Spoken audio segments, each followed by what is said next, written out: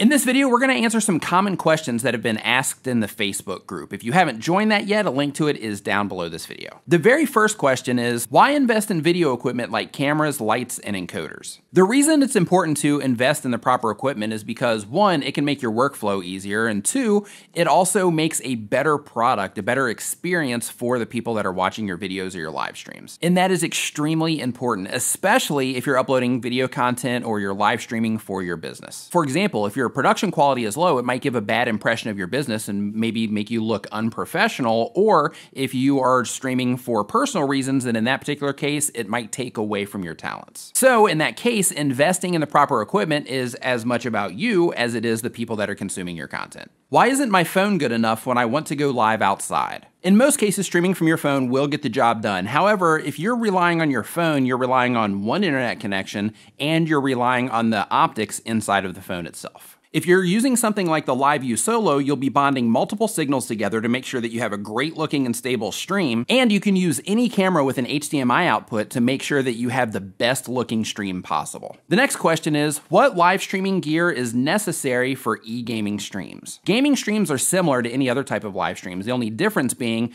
if you're gaming, you're also wanting to record what's on your screen. That can be on your phone, or that can be on your computer, or even on your PlayStation or Xbox. You can do this on your phone using the Streamlabs mobile app. It's available for Android and iPhone. You can also do it on a computer using Streamlabs OBS, which is actually built primarily for gamers. And if you want to take the whole thing up a notch, let's say that you have a limited connection to where your internet speed isn't that great.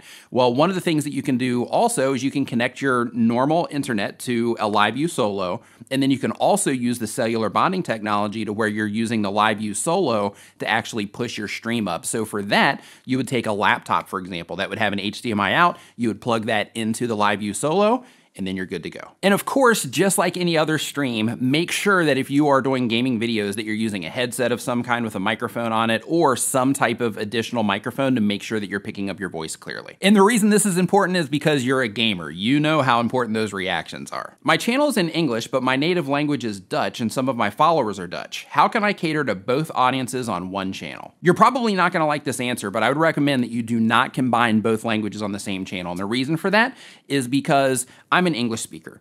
If I go to your YouTube channel and I watch one video and then I go to your channel page to see what else you have to offer and I hit one of the Dutch videos, because it's in another language, I'm not gonna stick around, which means I'm not gonna subscribe to your channel, which means that I'm not gonna come back and watch more of your content. In reality, there's pretty much endless choices for content that people can watch. So making people have to sift through your content in order to find the language that they speak is a pretty bad decision when it comes to putting content out onto YouTube. Other places where this is going to be a disadvantage for you are, let's say that you publish a new video. Well, if a notification goes out into somebody's email box and they're coming into a Dutch video, for example, or vice versa, and they click on that email notification, they come in to watch your video, it's in another language, they're gonna bail on the video, which is gonna hurt your audience retention, which is gonna tell YouTube that people are not into that content. And you have the same exact situation when your video is shown on home pages and in YouTube's recommendation features. Basically, when people come to that video and it's not in the language they speak, they're gonna be a lot less likely to watch that video for any duration of time. And that sends really bad signals into YouTube, basically saying that it's a low performing video in terms of how people are responding to it.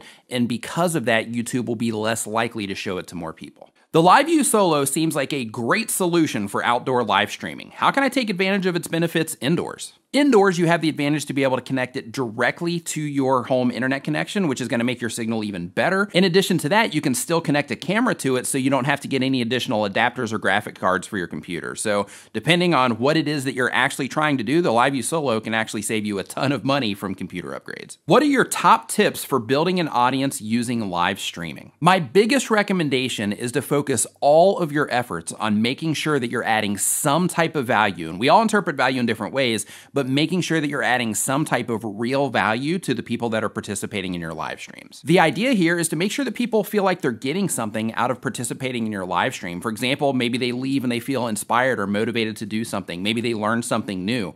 But the idea is basically just to make sure that you're adding value to them that they want to keep coming back for. The more you focus on the value that you're adding to the people that are watching your live streams, the bigger your audience is going to become. In addition to that, try to get them as involved as possible. Ask questions, try to get some interaction going. Ask them to share your live stream from time to time. Even small things like, hey, Give me a hashtag new if you're just joining the live stream. Just that little bit of engagement helps people go from sitting back, kind of fading out, a little bit bored from the live stream maybe, you're just not fully engaged, to actually sitting up and actively participating in what it is that you're doing. Other things that you can do in terms of asking people where they're from and things like that, this can also help get the chat involved in itself so that it becomes its own show within the show that you're putting out. So the people that are interacting in the chat are getting to know each other as well, which adds additional value to what it is that you are doing. When it comes to replaying the streams, what is the best way to do that and how soon after your stream ends? This is a great question. Personally, I make my live streams available almost immediately after the stream is complete. And the reason that I do this is because